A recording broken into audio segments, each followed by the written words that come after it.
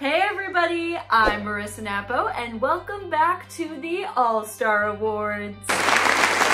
Today I'm going to be talking about an actor who had an outstanding performance that I still think about even months after seeing the film. And that actor is Nina Arianda. Nina Arianda played Vivian Vance in Being the Ricardos, written and directed by Aaron Sorkin. And even though that film may not have been my cup of tea, I still loved Nina Arianda's performance. She was absolutely amazing, and it probably helped that she looked so much like Vivian Vance and kind of sounded like her too. I also thought it was really cool to see the dichotomy between her playing Vivian Vance and her playing Ethel in I Love Lucy. I also loved her relationship with J.K. Simmons, who plays William Frawley in the film. They were hands down my favorite part of the film. J.K. Simmons got a well-deserved Oscar nomination for his part in Being the Ricardos, but I definitely feel that Nina Arianda should have gotten one as well. So with all of that being said,